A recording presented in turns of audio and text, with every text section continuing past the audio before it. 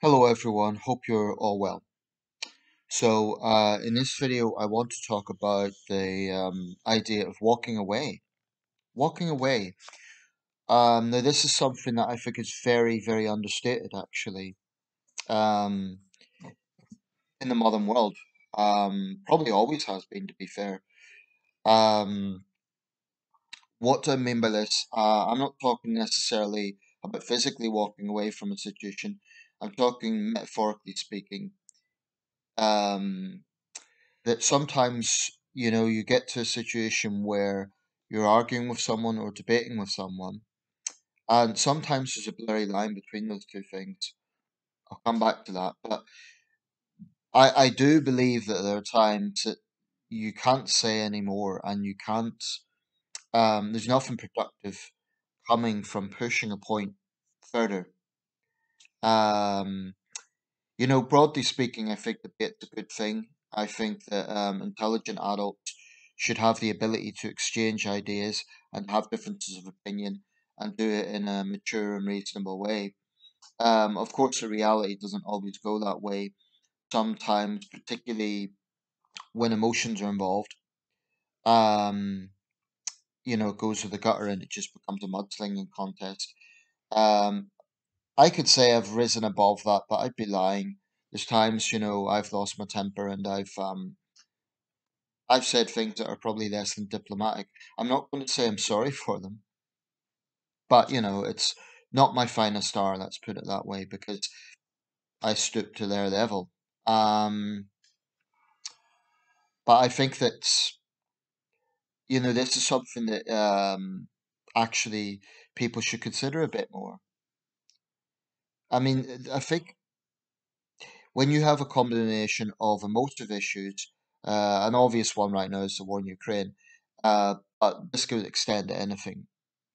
When you have emotive issues, and then you have people with strong opinions, and you have egos, and you have all these things clashing, people don't want to back off because A, they're genuinely angry and they want to express that. B, I think there's this perception that retreating is seen as almost cowardice. And I think that's a bit silly. I'm not talking about Ukraine, I'm just talking generally speaking. There's probably nothing more important than mental health. Nothing.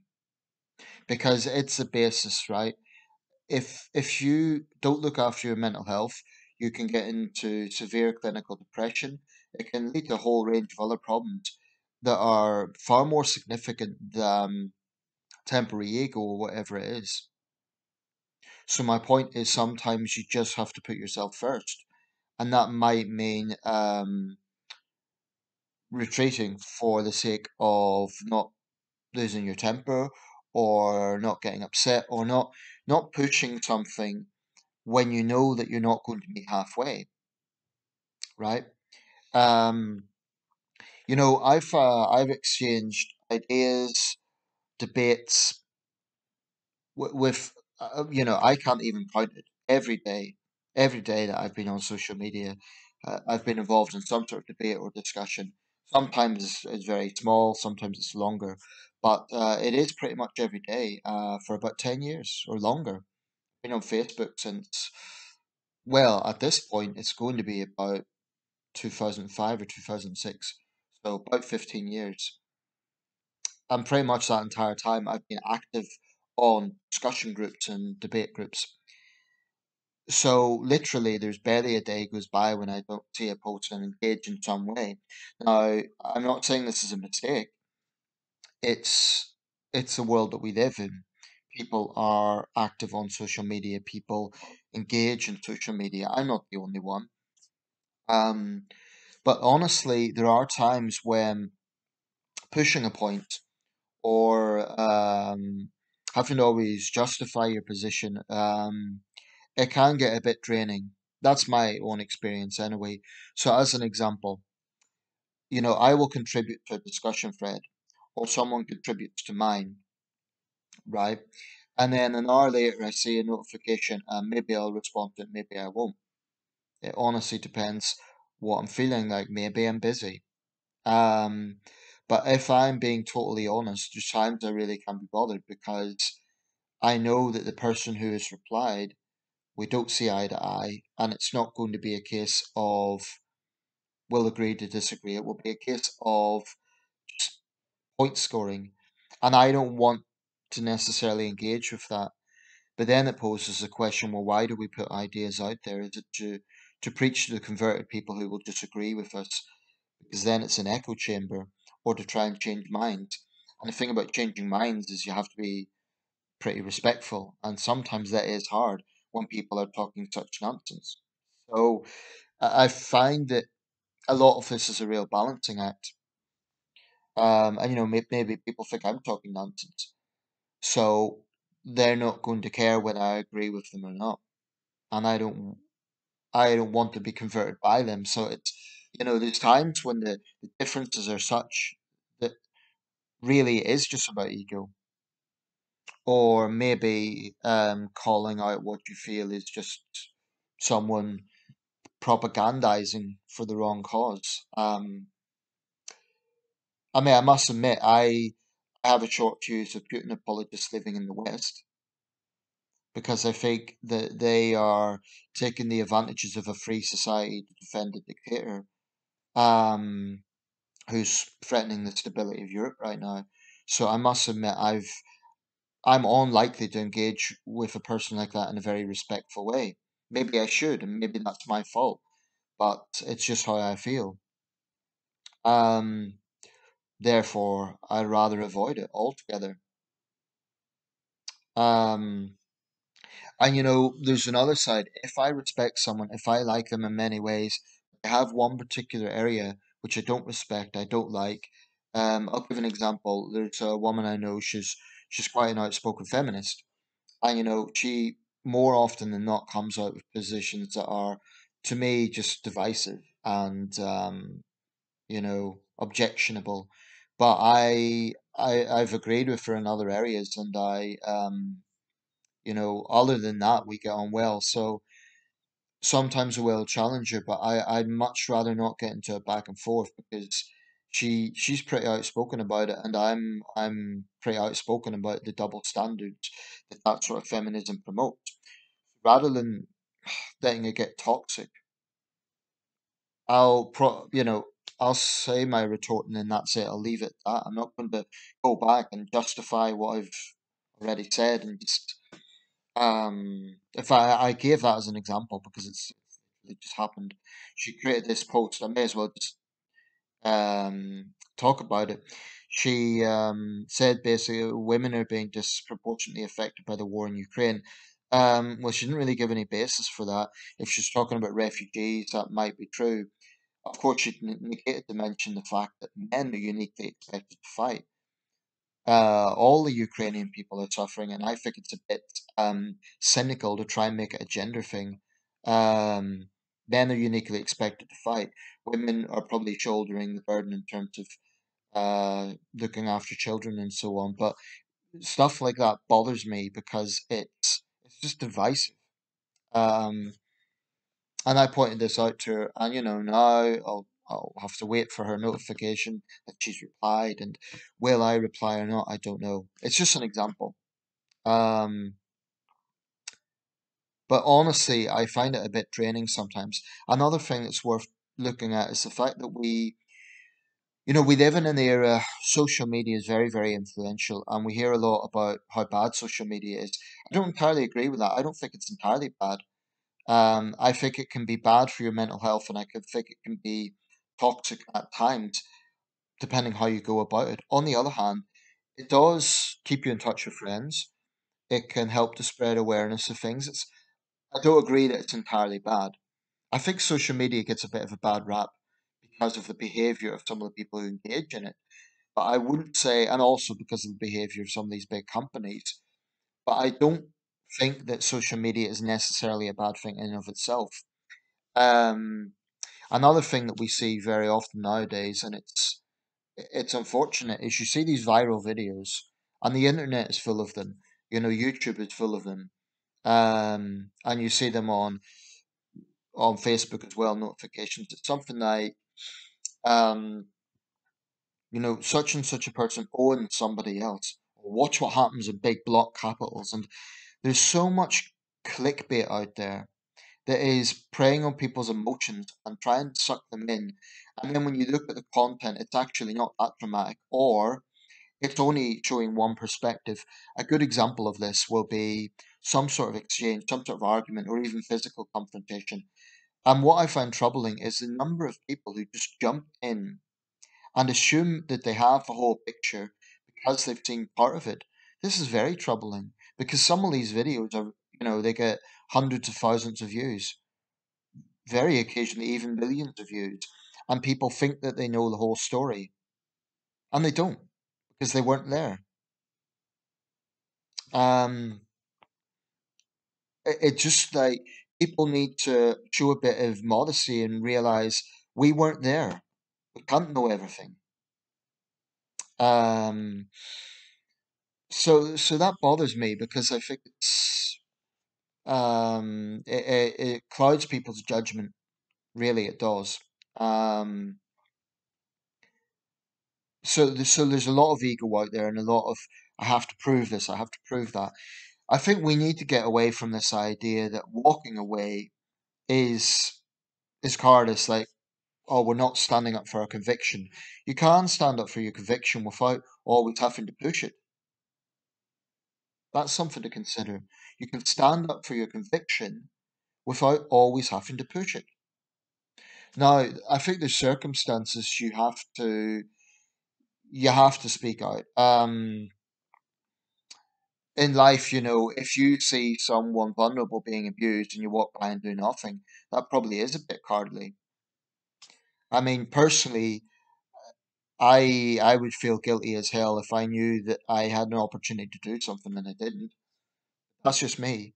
Um, because I could be all bravado and say, "Oh, I'd intervene," but the truth is, we can never be 100% sure until it happens. I'd like to think I would, but I don't know. I don't know. I would like to think I would, and I believe I would, but don't know.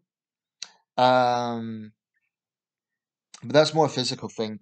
In terms of debate, again, it's like point scoring. People are like, such and such a person, usually it's referring to public figures, owned somebody else. This is an Americanization I really don't like because it's childish. It's like a popularity contest. Surely what matters is the content of an argument rather than the delivery. But of course, that's maybe naive because the delivery, that's what gets attention.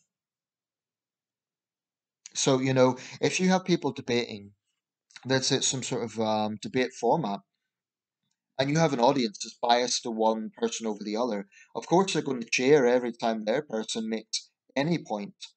And then that would be construed as this person owns that person. And you see it all over YouTube in big block capitals. Person A owns person B. No, it's just because the person posting the video agrees with that argument. And what I've always tried to do in my videos, maybe I haven't always succeeded in this regard, and it's something that I'm going to perhaps edit or clean up. I've always tried to be that I know how this works. I want people to watch my videos, so I try to make them interesting, but I also try not to have clickbait. So whatever the title is in my videos is what I talk about. I've always tried very hard in that regard. But you do get videos that are big block capitals, and it's a distortion of what it's really about. Um, anyway, I'm going to wrap this up, but I think we would all benefit from sometimes agreeing to just disagree and accepting that people have a different way of looking at the world. And we have to have the modesty to accept that we don't know everything, and we can't just get everyone around our way of thinking. Um, and sometimes we just have to be comfortable knowing that we are comfortable in our own convictions rather than having to prove it to other people. Um, of course, I think something that isn't admirable would be if someone pretends to have strong views on something, But then when it comes to, they're asked about it, they put on a big facade. Like basically, they say one thing to one person and one thing to someone else, just for convenience or just because it's comfortable to always agree with people. I actually think that would be burdensome. Yeah, it's if you're always agreeing just to please people, what conviction do you have? So for me, I'm not going to be in a social situation like a party or go into a pub or something and go up and ask someone some loaded question about ideology. Rather, my approach is if they ask me, I'm not going to lie. Or if they say something really outrageous, I probably would challenge them. But honestly, given a choice, I'd rather not. I'd rather not deliberately get into situations that I feel are not going to develop in a practical way, in a reasonable way. And, people would say, well, people should always have civil debate. That's a nice idea, but it's not really realistic because human emotions do inevitably get involved. And, when you're talking about issues like life and death, national security, these emotive issues, people, will find it hard to keep a distance and be robotic and not have strong sentiments about that. So, anyway, I'll wrap this up. Let me know your thoughts. I honestly think sometimes, by the way, that applies to this channel as well, because I've had people who have made a comment disagreeing with me, and I've let them make that comment, and sometimes I've replied to it. But I think some of my critics expect me to get into a big long back and forth. And if you're one of those people, don't waste your time because I'm not going to. Okay. Um, I leave the comment section open because I'm not a dictator. I want people to be able to dissent from my point of view and to be able to criticize me and say that I'm wrong and all the rest of it. But that doesn't mean I'm obliged to get into a big lengthy back and forth. Um, that's how I've always approached it. And I think, to be fair, that's how most creators approach it. But honestly, mental health is more important than anything. It really is. And it's not a selfish thing because if you don't look after your own mental health, it's going to affect how you treat other people anyway. So having a healthy balance and looking after ourselves is actually utilitarian because it helps you, but it helps other people as well. Um, Otherwise, you're going to be a very cranky, defensive sort of person. Anyway, and one final point, I'll just close with this. There are certain backgrounds and professions where you have to debate and you have to publicly state your views. The obvious one is politicians. Now, politicians, it's part of their job to debate, to exchange ideas, to put forward their own ideas. That's their job. But I imagine even politicians will want to shut off sometimes. I mean, if you have an MP who's political 24 hours a day, I'm sure it will drive their husband or their wife crazy. So I think even people whose job it is to be engaged in these things, journalists as well to an extent, political activists, they must have times when they need to shut off because otherwise it'll just. I think that can be unhealthy to obsess about something. I think everyone, if they can, needs to find an avenue to shut off and to just get away from it sometimes. I mean, for me, I'm following this Ukraine thing very closely, but I'm also, I'm watching Big Bang Theory these days. It's pure escapism because if I was constantly watching the news, as interested as I am, it would be very depressing, and then being depressed wouldn't help the people of Ukraine. So that's the way to look at it. Right, let me know your thoughts about walking away, about standing up for conviction, and the issues around this. Thank you.